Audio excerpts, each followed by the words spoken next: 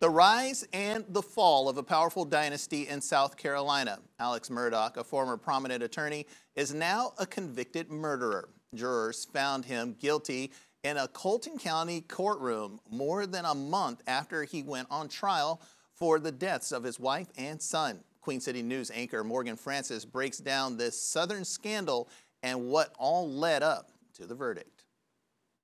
It's a crime and a trial that's captured the nation. The downfall of a prominent South Carolina family after 52-year-old Maggie Murdaugh and her 22-year-old son Paul were shot and killed on their Colleton County property.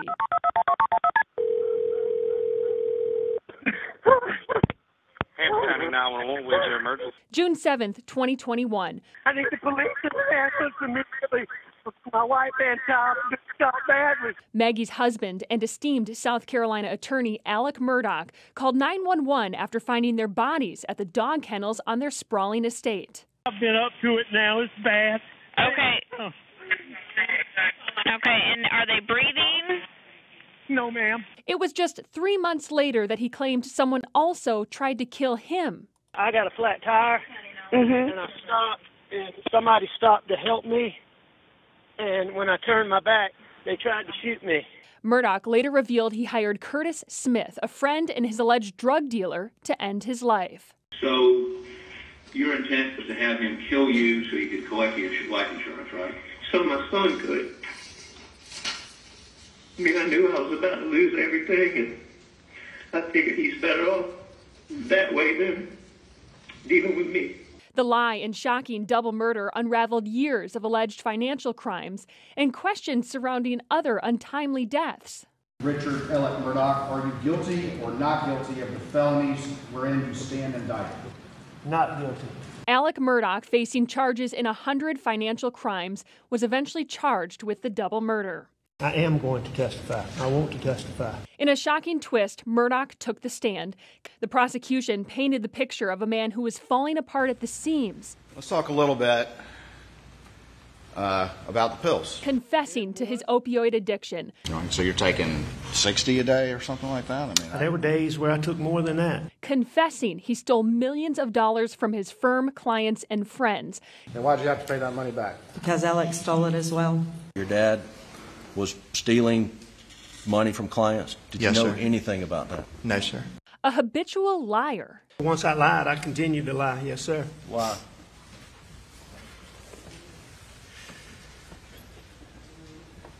You know, oh, what a tangled web we weave. But once I told the lie, I told my family, I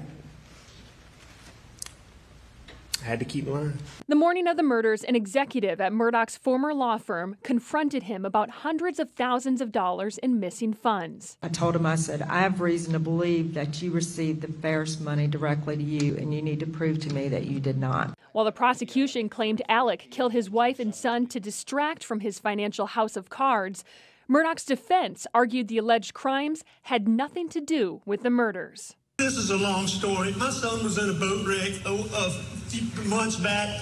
He's been getting threats. Most of it's been benign stuff we didn't take serious. But I do think there's been a small amount of yip-yap. Early on, Murdaugh established with authorities that he believed his wife and son were killed by a social media vigilante over a 2019 boating wreck where, allegedly drunk and underage, his son Paul crashed a boat killing 19-year-old Mallory Beach.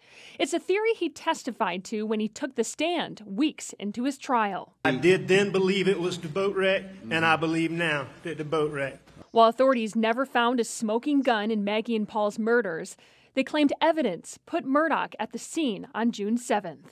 Multiple witnesses testified they heard Maggie, "Hey, he's got a bird in his mouth!" Paul, "Hey, Bubba," and Alex Murdaugh. "Come here, Bubba! Come here, Cash! Come here, Bubba! Cash!" In a Snapchat video taken by Paul at 8:44 p.m., just 5 minutes before his phone went dark forever. Did the defendant repeatedly deny ever being at the kennels at that time period? Yes, he did. Various interviews with law enforcement. Alex lied for 20 months, saying he was never at the dog kennels the night Maggie and Paul were killed and was instead sleeping at the home several hundred yards away before leaving at 9:06 to visit his ailing mother. Did you lie to Sled Agent Owen and Deputy Laura Rutland on the night of June 7th? I did lie to them. Did you lie to them by telling them that you were not down at the kennels on that night?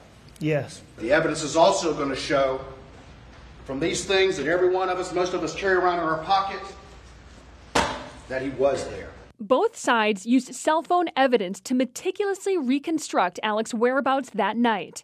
At 7:56, Paul sent a Snapchat video of him laughing with his dad as a tree falls over on their property. From 8:09 to 9:06, Alex's phone records 0 steps. He told investigators he was at the home taking a nap.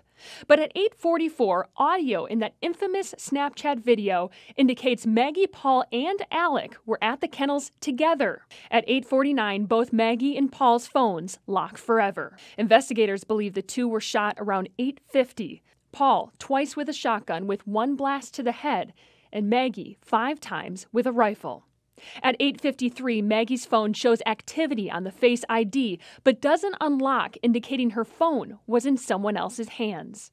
At 9:06, Alex's phone comes to life, recording 70 steps a minute as he makes multiple calls and texts to family and friends. GPS data shows Alec left to visit his mother around this time. Maggie's phone was found a quarter of a mile away the next afternoon, the same area where GPS data shows Alec drove his Suburban. It wasn't until 10:05 p.m. that Alec returned to the kennels, calling 911 20 seconds after he parked his car. He asked me if I was sitting down, and I was like, yeah. And then he sounded odd, and then he told me that my mom and brother had been shot.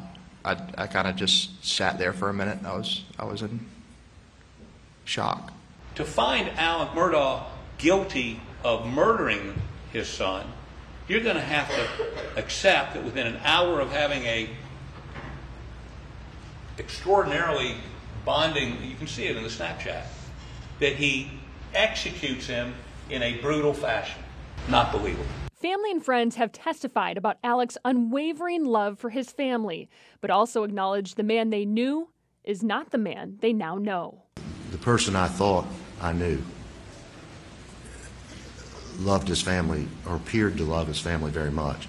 He'd take their calls, he'd do all of those things. After,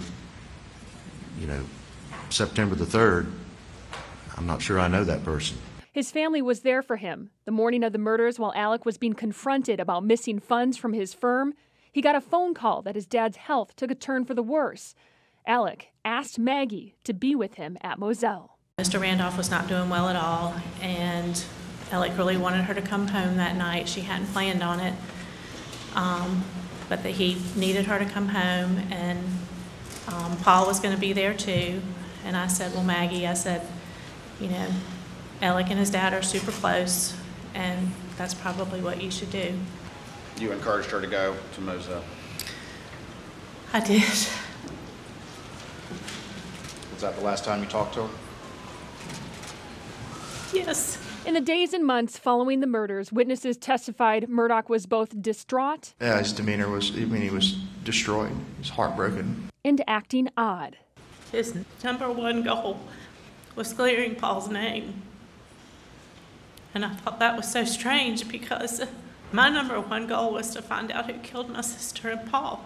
Both sides sparred about the possibility of a second shooter and bullet trajectory, specifically with the fatal shot to Paul's head. My opinion is the totality of the evidence is more suggestive of a 2-shooter scenario. The defense agreed with the assessment that Paul stood there for a moment, bleeding down his injured left arm, and he slowly walked toward the door.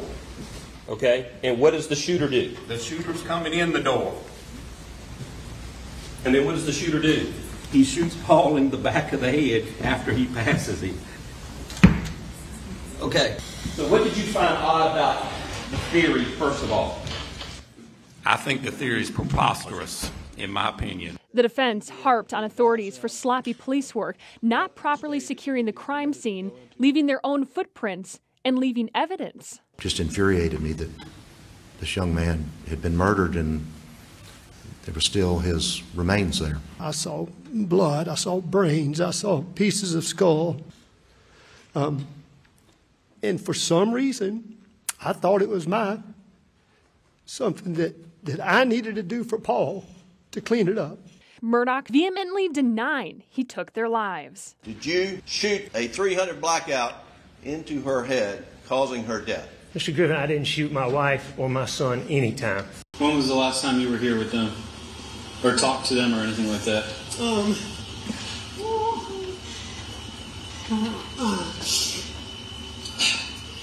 It was earlier tonight. I don't know the exact time, but Okay. I left. I was probably gone an hour and a half from my mom's, and I saw them about 45 minutes before that.